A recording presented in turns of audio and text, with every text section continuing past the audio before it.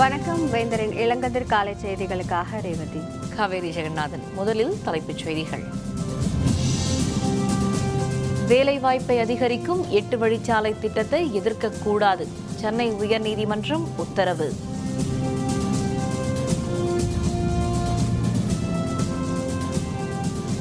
விஜய் மல்லையாவின் சொத்துக்களை பறிமுதல் செய்ய உத்தரவு. பிரிட்டன் உயர்நீதிமன்றம் அதிரடி தீர்ப்பு. கிரிக்கெட் சூதாட்டத்தை சட்டப்பூர்வமாக்க பரிந்துரை, மத்திய அரசுக்கு சட்ட ஆணையம் அறிக்கை. இந்தூரில் கிறிஸ்டி நிறுவனர் குமாரசாமி சுற்றி வளைப்பு, சென்னை அழைத்து வந்த விசாரணை நடத்த வருமான வரித்துறை திட்டம்.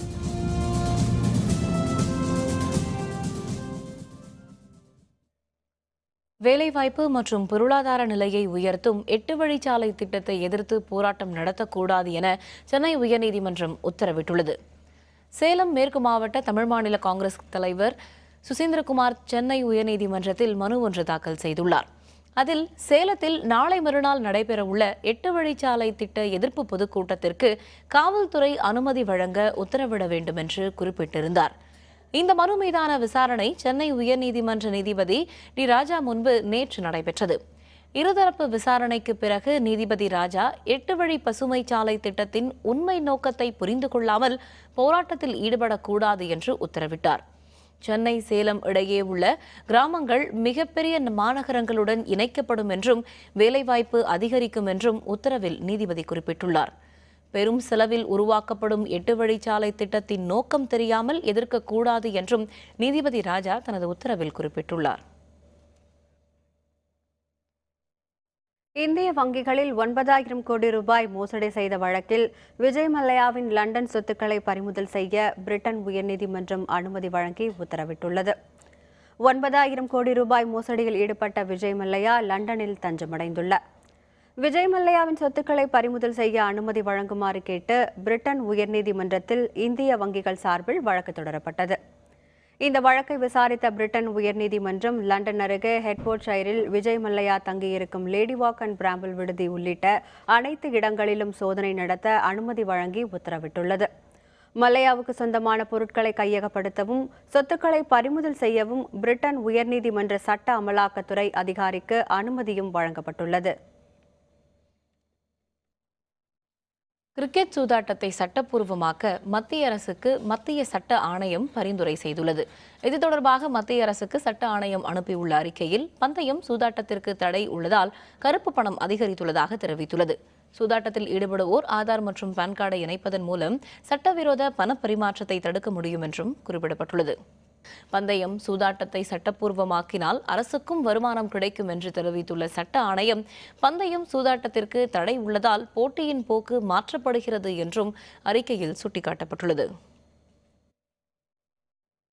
வரி ஏய்ப்பு, சட்டவிரோத பண பரிமாற்றம் உள்ளிட்ட புகாரில் சிக்கியுள்ள கிறிஸ்டி நிறுவனர் குமாரசாமியை இந்தூரில் வருமான வரித்துறையினர் சுற்றி வளைத்துள்ளனர்.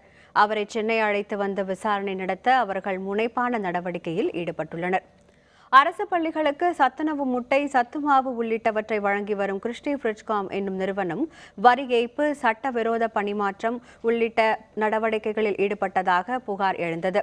இதனைத் தொடர்ந்து அதன் உரிமையாளர் குமாரசாமிக்கு சொந்தமான நாமக்கல் மற்றும் சென்னையில் உள்ள அலுவலகம், கிடங்குகள் உள்ளிட்ட 70 இடங்களில் நேற்று வருமான வரித்துறையினர் அதிரடி சோதனையில் ஈடுபட்டனர். இந்த சோதனையில் வரி ஏய்ப்பு உள்ளிட்ட குற்றங்களில் ஈடுபட்டதற்கான ஆவணங்கள் உள்ளிட்டவை பறிமுதல் செய்யப்பட்டதாக தகவல் வெளியாகியுள்ளது.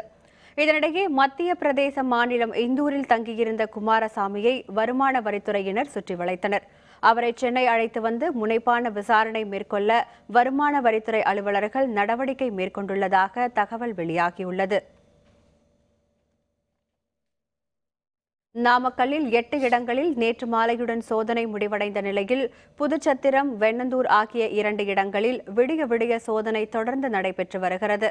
இதேபோல் சென்னை உள்பட மேலும் பல இடங்களில் கிறிஸ்டி நிறுவனர் குமாரசாமிக்கு சொந்தமான அலுவலகம் உள்ளிட்டவற்றில் 2வது நாளாக இன்றும் தொடர்ந்து சோதனையில் வருமான வரித்துறையினர் ஈடுபட்டு வருகின்றனர். தமிழ்நாடு நுகர்பொருள் வாணிபக் கழக நிர்வாக மேலாண் இயக்குநர் சுதாதேவி வீட்டில் வருமான வரித்துறையினர் சோதனை மேற்கொண்டனர். சத்துணவு முட்டை கொள்முதல் முறைகேடு தொடர்பாக தமிழ்நாடு நுகர்பொருள் வாணிபக் கழகத்தின் மேலாண் இயக்குநர் சுதாதேவி வீட்டில் வருமான வரித்துறையினர் சோதனை மேற்கொண்டனர். சென்னை நெற்குன்றத்தில் உள்ள அவரது வீட்டில் 10க்கும் மேற்பட்ட அதிகாரிகள் சோதனையில் ஈடுபட்டனர். பல்வேறு ஆவணங்கள் கிடைத்துள்ளதாக தகவல்கள் வெளியாகியுள்ளது. ஏர்செல் மேக்சிஸ் முறைகேடு வழக்கில் கார்த்தி சிதம்பரத்திற்கு எதிரான குற்றப்பத்திரிகை மீதான பரிசீலனை தில்லி நீதிமன்றத்தில் இன்று நடைபெறுகிறது. ப. சிதம்பரம் மத்திய நிதியமைச்சராக இருந்தபோது ஏர்செல் நிறுவனத்தில் மலேசியாவை சேர்ந்த மேக்சிஸ் நிறுவனம் முதலீடு செய்ய அவரது மகன் கார்த்தி சிதம்பரம் உதவியதாக புகார் கூறப்பட்டது. இது தொடர்பாக இருவருக்கும் எதிராக சிபிஐ மற்றும் மத்திய அமலாக்கத்துறை தனித்தனியாக வழக்கு பதிவு செய்து விசாரணை மேற்கொண்டு வருகிறது. தில்லி நீதிமன்றத்தில் கார்த்திக் சிதம்பரத்திற்கு எதிராக அமலாக்கத்துறை குற்றப்பத்திரிகை தாக்கல் செய்துள்ளது. அதன் மீதான பரிசீலனை நேற்று முன்தினம் நடைபெறுவதாக இருந்த நிலையில் நீதிபதி விடுப்பில் சென்றதால் வெள்ளிக்கிழமைக்கு ஒத்திவைக்கப்பட்டது. தொடர்ந்து இந்த குற்றப்பத்திரிகை மீது தில்லி நீதிமன்றத்தில் இன்று பரிசீலனை நடைபெற உள்ளதாக தகவல் வெளியாகியுள்ளது. நேபாளத்தில் உயிரிழந்த ஓய்வு பெற்ற ஆசிரியர் ராமச்சந்திரன் உடல் விமானம் மூலம் நள்ளிரவு சென்னைக்கு கொண்டு வரப்பட்டது. பின்னர் வாகனம் மூலம் அவரது சொந்த ஊரான ஆண்டிப்பட்டிக்கு கொண்டு செல்லப்படுகிறது. ஆன்மீக பயணமாக நேபாளம் சென்ற தமிழகத்தைச் சேர்ந்தவர்கள் பாதுகாப்பாக சென்னை திரும்பினர். இருப்பினும் தேனி மாவட்டம் ஆண்டிப்பட்டியைச் சேர்ந்த ஓய்வு பெற்ற தலைமை ஆசிரியர் ராமச்சந்திரன் உடல்நலக்குறைவால் அங்கு உயிரிழந்தார். தமிழக அரசின் நடவடிக்கையால் அவரது உடல் நேபாளத்தில் இருந்து விமானம் மூலம் நள்ளிரவு சென்னை கொண்டு வரப்பட்டது. விடியற்காலையில் அவரது உடல் உறவினர்களிடம் ஒப்படைக்கப்பட்டது. பின்னர் வாகனம் மூலம் அவரது சொந்த ஊரான ஆண்டிப்பட்டிக்கு ராமச்சந்திரனின் உடல் கொண்டு செல்லப்படுகிறது. இனி செய்திகளின் தொகுப்பு. பூடான் பிரதமர் ஷெரிங் டாப்கேவை 3 நாள் அரசுமுறை பயணமாக இந்தியாவிற்கு வந்துள்ளார். பிரதமர் மோடியின் அழைப்பை ஏற்று 3 நாள் சுற்றுப்பயணமாக பூடான் பிரதமர் ஷெரிங் டாப்கே இந்தியாவிற்கு வந்துள்ளார். பிரதமர் மோடியை இன்று அவர் சந்தித்து இரு நாடுகளுக்கு இடையே எல்லை விவகாரம் உள்பட பல்வேறு அம்சங்கள் குறித்து பேச்சுவார்த்தை நடத்த திட்டமிட்டுள்ளார். தில்லியில் நேற்று அவர் வெளியுறவுத்துறை அமைச்சர் சுஷ்மா ஸ்வராஜ் உள்ளிட்டோரையும் சந்தித்து பேச்சுவார்த்தை நடத்தினார். குடியரசு துணைத் தலைவராக பொறுப்பேற்ற பிறகு வெங்கையா நாயுடு புதுச்சேரிக்கு இன்று முதன்முறையாக வருகிறார். புதுச்சேரி பல்கலைக்கழகத்தில் மாணவர்கள் ஆசிரியர்கள் மத்தியில் உரையாற்றும் அவர் தொடர்ந்து கம்பன் கலையரங்கில் நடைபெறும் நிகழ்ச்சியில் பங்கேற்க உள்ளார். பல்நோக்கு உள் விளையாட்டு அரங்கம் திறப்பு விழா, இந்திய விளையாட்டு ஆணையத்தின் மகளிர் விடுதி அடிக்கல் நாட்டும் விழாவிலும் வெங்கையா நாயுடு பங்கேற்க உள்ளார். அவரின் வருகையொட்டி புதுச்சேரியில் பலத்த பாதுகாப்பு போடப்பட்டுள்ளது. திருநெல்வேலி மாவட்டம் வெட்டுவான் குளத்தில் உள்ள தனியார் காகித ஆலையில் கொட்டி வைக்கப்பட்டிருந்த காகித கழிவுகளில் ஏற்பட்ட தீ பல மணி நேர போராட்டத்திற்கு பிறகு அணைக்கப்பட்டது. இந்த ஆலைக்கு தூத்துக்குடி துறைமுகத்திலிருந்து காகித கூழ் தயாரிப்பதற்காக காகித கழிவுகள் கொண்டுவரப்படுகின்றன. ஆலை வளாகத்தில் சேமித்து வைக்கப்பட்டிருந்த கழிவுகளின் ஒரு பகுதியில் தீப்பற்றி மளமளவென மற்ற பகுதிகளுக்கும் பரவியது. இதனால் 2 கிலோமீட்டர் சுற்றளவிற்கு புகை மண்டலமாக காட்சியளித்தது. உயர் சிறப்பு மருத்துவ படிப்புகளான டிஎம், MCH ஆகியவற்றிற்கு நாடு முழுவதும் இன்று நீட் தேர்வு நடைபெறுகிறது. தமிழகத்தில் உள்ள 192 இடங்கள் உட்பட நாடு முழுவதும் அரசு மருத்துவக் கல்லூரிகளில் உள்ள 1215 இடங்களுக்கான தேர்வு பிற்பகல் 2 மணிக்கு தொடங்குகிறது. தேர்வு முடிவுகள் வரும் 15ஆம் தேதி வெளியிடப்படும் என்று மத்திய சுகாதாரத்துறை சேவைகள் இயக்கம் தெரிவித்துள்ளது. சென்னையில் வீட்டு பணிப்பெண் கொலை, தொழிலதிபர் மனைவி உள்பட 2 பேர் கைது. விவரம் விளம்பர இடைவேளைக்கு பிறகு.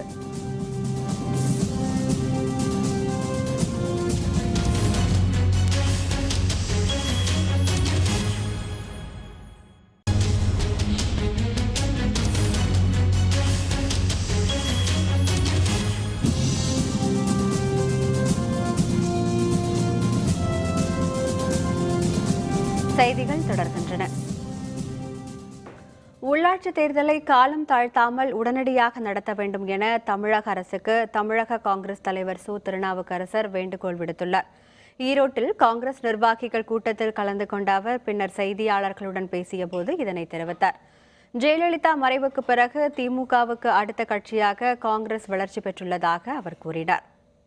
இப்போ 6 மாதம் தள்ளி வைத்தாலும் கூட இந்த 6 மாதத்துக்கு எல்லாம் 6 மாதம் தாண்டி கூட தேர்தல் நடத்த முடியாது. ஏன்னா அடுத்து பாராளுமன்ற தேர்தல் வந்துடும். இப்போ ஒன்றும் தேர்தல் கிடையாது. இந்த காலகட்டங்களிலே இப்போது உள்ளாட்சி தேர்தலை நடத்த தமிழக அரசு முன்வர வேண்டும் என்று தமிழ்நாடு காங்கிரஸ் சார்பில் கேட்டுக்கொள்கிறேன். நாடாளுமன்ற தேர்தலுக்கு முன்பாக திமுக காங்கிரஸ் கூட்டணியில் மேலும் பல கட்சிகள் இணையும் என கூறிய அவர், தேர்தலுக்கு பின்பு தமிழகத்தில் அரசு நிர்வாகத்தில் மாற்றம் ஏற்படும் என்றும் குறிப்பிட்டார்.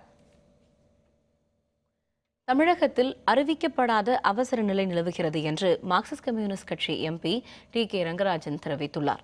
சென்னை அண்ணா அறிவாலயத்தில் திமுக செயல் தலைவர் மு.க. ஸ்டாலினை தோழமை கட்சி தலைவர்கள் Mutharasan, Balakrishnan, Marxist communist MP Rangarajan ஆகியோர் சந்தித்து பேசினர். பின்னர் செய்தியாளர்களுடன் பேசிய அவர், தமிழகத்தில் ஜனநாயகத்தின் குரல் வளை தொடர்ந்து நெரிக்கப்படுவதாக தெரிவித்தார். சமீப நாட்களிலே தமிழகத்தில் எழுத்துரிமை, பேச்சுரிமை, 8 வழிச்சாலையினுடைய பிரச்சனைகளை மக்கள் தங்களுடைய கோரிக்கைகள் வைக்கிற பொழுது கருத்துக்களை ஏற்க மறுப்பது, தமிழகம் என்றுமில்லாத ஒரு புதிய சூழ்நிலையை நோக்கி சென்று கொண்டிருக்கிறது என்கிற கவலையுடன் நாங்கள் அத்தனை பேரும் உரையாடினோம். இந்த உரையாடலை இதர கட்சிகளுடனும் இணைந்து பேசுவது என்று முடிவெடுக்கப்பட்டிருக்கிறது. தமிழக அரசின் மக்கள் விரோத திட்டங்களை எதிர்த்து போராட்டம் நடத்தினால் கைது செய்யப்படுவதாக கூறிய அவர், ஆளுநர் பற்றி பேசினாலும் 7 ஆண்டு சிறை தண்டனை என்ற அச்சுறுத்தல் உள்ளது ஜனநாயகத்திற்கு ஆபத்து என்று தெரிவித்தார். சென்னையில் வீட்டு பணிப்பெண்ணை சுடுதண்ணீர் ஊற்றியும் தீயால் சுட்டும் கொலை செய்த வழக்கில் தொழிலதிபர் மனைவி உள்பட 2 பேர் கைது செய்யப்பட்டுள்ளனர். பெசன் நகரில் வசித்து வருபவர் தொழிலதிபர் முருகானந்தம். இவரது வீட்டில் வேலை பார்த்து வந்த பணிப்பெண் மகாலட்சுமி என்பவர் நேற்று முன்தினம் இரவு மர்மமான முறையில் இறந்து கிடந்தார். இது தொடர்பாக வழக்கு பதிவு செய்து விசாரணை நடத்தி வந்த காவல்துறையினர் தொழிலதிபர் முருகானந்தத்தின் மனைவி சுஷ்மிதாவின் நடவடிக்கைகளில் சந்தேகமடைந்தனர். இதனைத் தொடர்ந்து அவரிடம் முறையான விசாரணை நடத்தியதில் 19 வயதான மகாலட்சுமியை கொடுமைப்படுத்தியதுடன் சுடுதண்ணீர் ஊற்றியும் தீயால் சுட்டும் கொலை செய்ததும் தெரியவந்தது. கொலை வழக்கு பதிவு செய்த காவல்துறையினர் சுஷ்மிதாவை கைது செய்தனர். கொலைக்கு உடந்தையாக இருந்த அவரது உறவினர் மித்ராவும் காவல்துறையினரால் கைது செய்யப்பட்டுள்ளார். விழுப்புரம் மாவட்டம் கள்ளக்குறிச்சி அருகே சார் பதிவாளர் அலுவலகத்தில் நடைபெற்ற வருமான வரித்துறை சோதனையில் கணக்கில் வராத 1,30,000 ரூபாயை பறிமுதல் செய்யப்பட்டுள்ளது. சின்னசேலம் காந்திநகர் பகுதியில் உள்ள சார் பதிவாளர் அலுவலகத்தில் பத்திரப்பதிவு செய்வதற்காக அதிக அளவில் லஞ்சம் கேட்கப்படுவதாக புகார் கூறப்பட்டது. அதன் பேரில் விழுப்புரம் மாவட்ட லஞ்ச ஒழிப்பு பிரிவு காவல்துறையினர் பத்திரப்பதிவு அலுவலகத்தில் அதிரடி சோதனை நடத்தினர். அப்போது கணக்கில் கொண்டு வராமல் பதிவு செய்யப்பட்ட ஆவணங்கள் மற்றும் 1,30,000 ரூபாய் பறிமுதல் செய்யப்பட்டது. தொடர்ந்து பதிவாளர், அலுவலக உதவியாளர், ஊழியர்கள் உள்ளிட்டவர்களிடம் விசாரணை நடைபெற்றது. இது தொடர்பாக லஞ்ச ஒழிப்புத்துறையினர் வழக்கு பதிவு செய்துள்ளனர். சேலத்தில் ரயில்வே கேட்டுக்கு பதிலாக புதிய சுரங்கப்பாதையை அமைக்கும் ரயில்வே நிர்வாகத்தை கண்டித்து மக்கள் முற்றுகை போராட்டத்தில் ஈடுபட்டனர். தாதம்பட்டி பகுதியில் சேலம் விருத்தாச்சலம் செல்லும் ரயில்வே பாதை உள்ளது. இந்த பாதை வழியாக நாள்தோறும் ஆயிரக்கணக்கான வாகனங்கள் சென்று வருகின்றன. ரயில்வே பாதைக்கு அருகில் பெரிய 2 ஆழ்துளை கிணறுகளிலிருந்து அப்பகுதி மக்களுக்கு குடிநீர் விநியோகம் செய்யப்படுகிறது. இந்த பகுதியில் ரயில்வே கேட்டை நீக்கிவிட்டு சுரங்கப்பாதை அமைக்கும் பணியில் ரயில்வே நிர்வாகம் ஈடுபட்டுள்ளது. இதனால் ஆழ்துளை கிணறுகள் மூடப்பட்டால் குடிநீருக்கு அலைய வேண்டிய சூழ்நிலை ஏற்படும் என மக்கள் புகார் தெரிவித்துள்ளனர். பொதுமக்களின் எதிர்ப்பையும் மீறி சுரங்கப்பாதை அமைக்கும் பணி நடைபெற்று வருகிறது. இதனால் ஆத்திரமடைந்த மக்கள் ரயில்வே கேட்டை முற்றுகையிட்டு போராட்டத்தில் ஈடுபட்டனர். மாநகராட்சியினுடைய அனுமதி இல்லாமல் ரயில்வே நிர்வாகம் இங்கே சுரங்கப்பாதை அமைத்துக் கொண்டிருக்கிறது. இங்கே அதற்கான சாத்தியக்கூறு இடங்கள் இல்லை.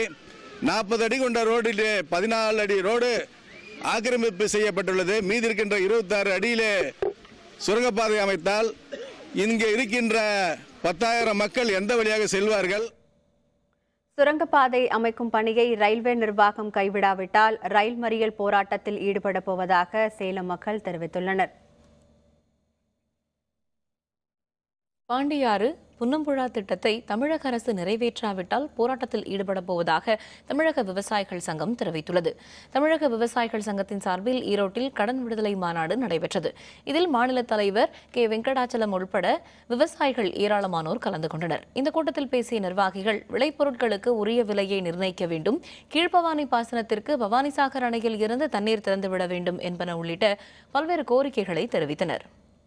பாண்டியாறு புன்னம்பலா நல்லாறு ஆணையார் திட்டத்தை நிறைவேற்ற வேண்டி மரியாதைக்குரிய நம்முடைய முதலமைச்சரை இந்த மாதத்தில் சந்திக்க உள்ளோம் என்பதை தெரிவித்துக் கொள்கின்றேன். இந்த திட்டத்தை நிறைவேற்றினால் ஈரோடு, கோவை, திருப்பூர், கரூர், திண்டுக்கல் 5-6 மாவட்டங்களுக்கு தண்ணி கிடைக்கும் அப்படிங்கிறத நாங்கள் தெளிவாக சொல்லிக்கிறோம். விவசாயிகள் வாங்கிய கடனை ரத்து செய்ய வேண்டும் என்றும் 8 வழிச்சாலை திட்டத்திற்காக கையகப்படுத்தும் நிலங்களுக்கு 100% இழப்பீட்டுத் தொகை வழங்க வேண்டும் என்றும் விவசாய சங்க பிரதிநிதிகள் கேட்டுக்கொண்டனர். காவல்துறை பற்றி மாணவர்கள் அறிந்து கொள்ளும் வகையில் தமிழகத்தில் முதன்முறையாக விழுப்புரம் மாவட்டத்தில் காவலர் நூலகம் திறக்கப்பட்டுள்ளது.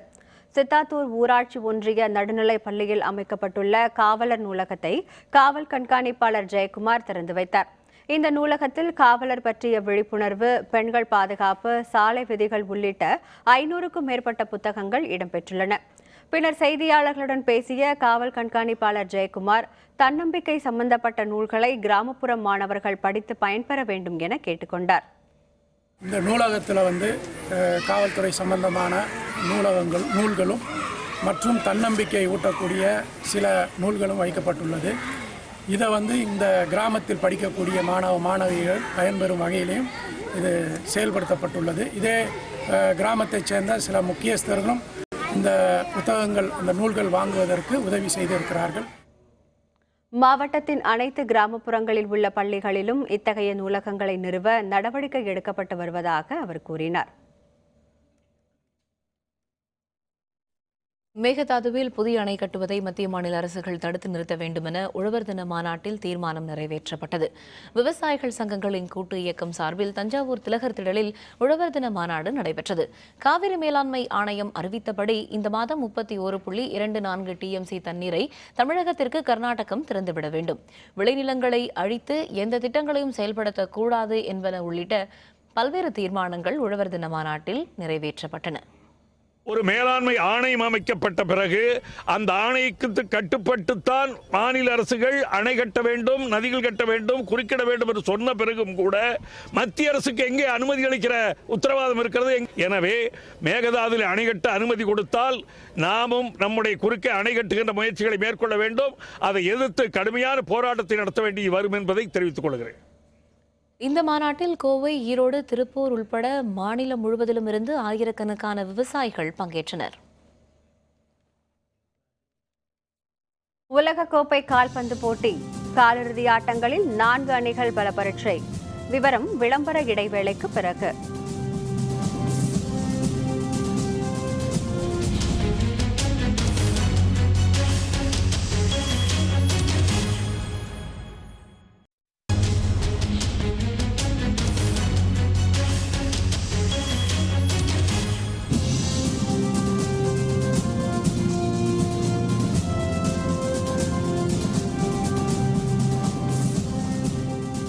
செய்திகள் தொடர்கின்றன. இனி அயலக செய்திகள்.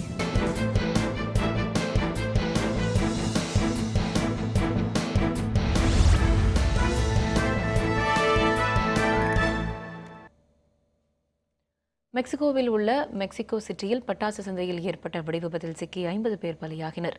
பலர் படுகாயமடைந்தனர். மெக்சிகோ நாட்டின் மத்திய பகுதியில் மிகப்பெரிய பட்டாசு சந்தை இயங்கி வருகிறது. அங்கு பட்டாசு வாங்க அதிக அளவில் மக்கள் கூடியிருந்தனர். பட்டாசு ஆலையில் திடீரென ஏற்பட்ட வெடிவிபத்தில் கடைகளில் வைக்கப்பட்டிருந்த பட்டாசுகள் வெடித்து சிதறின. இதனால் அங்கு கூடியிருந்த மக்கள் அலறி அடித்துக் கொண்டு ஓடினர். வெடிவிபத்தில் 50 பேர் நிகழ்விடத்திலேயே பலியாகினர். படுகாயமடைந்தவர்கள் மீட்கப்பட்டு அருகில் உள்ள மருத்துவமனைகளில் அனுமதிக்கப்பட்டுள்ளனர். விபத்திற்கான காரணம் குறித்து மெக்சிகோ போலீசார் விசாரணை நடத்தி வருகின்றனர்.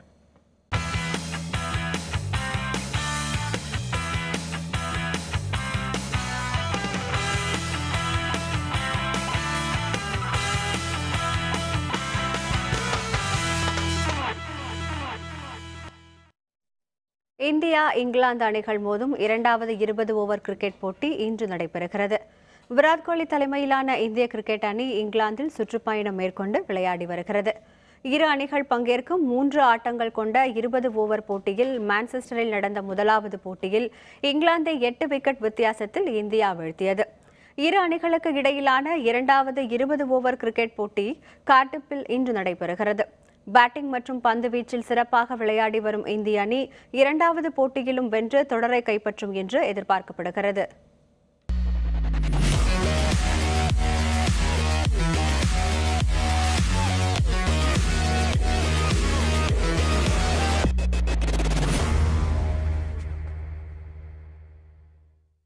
உலகக்கோப்பை கால்பந்து தொடரில் இன்று தொடங்க உள்ள காலிறுதிப் போட்டியில் பிரான்ஸ் அணி உருகுவே அணியை வெல்லும் என்று கிளி ஒன்று கணித்துள்ளது. ரஷ்யாவில் நடைபெற்று வரும் உலகக்கோப்பை கால்பந்து தொடரின் காலிறுதி ஆட்டங்கள் இன்று தொடங்குகின்றன.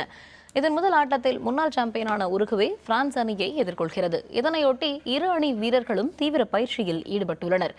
பிரான்ஸ் காலிறுதிக்கு முன்னேற முக்கிய காரணமான கிளியன் மஃபே கட்டுப்படுத்தப்பட்டு தயாராக உள்ளதாக உருகுவே அணியின் நட்சத்திர வீரர் சுவாரஸ் தெரிவித்துள்ளார். உருகுவே அணியினை பிரான்ஸ் அணி வெல்லும் என்று பாரிஸ் அருங்காட்சியகத்தில் உள்ள கிளி ஒன்று கணித்துள்ளது.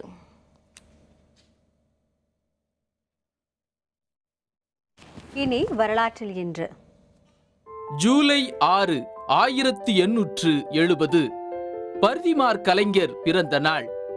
செம்மொழிக்கான அனைத்து தகுதிகளையும் கொண்டது தமிழ்மொழி என்று முதலாகச் சொன்னவர் தமிழறிஞர் பரிதிமார் கலைஞர்.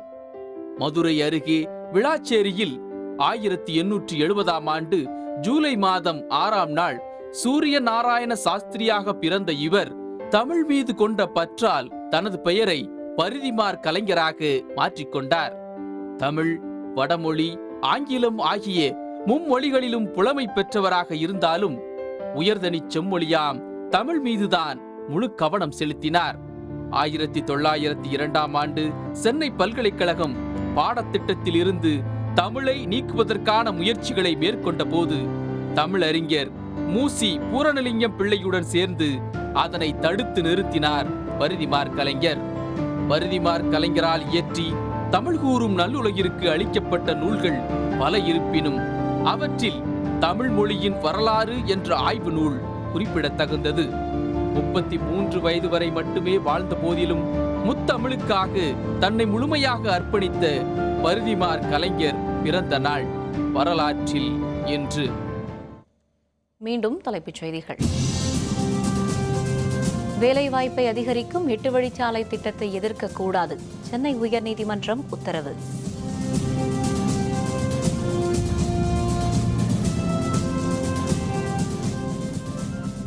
விஜய் மல்லையாவின் சொத்துக்களை பறிமுதல் செய்ய உத்தரவு, பிரிட்டன் உயர்நீதிமன்றம் அதிரடி தீர்ப்பு.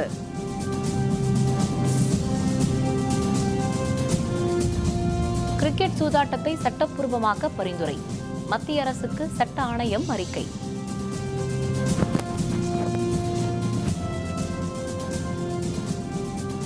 இந்தூரில் கிறிஸ்டி நிறுவனர் குமாரசாமி சுற்றி வளைப்பு, சென்னை அழைத்து வந்து விசாரணை நடத்த வருமான வரித்துறை திட்டம்.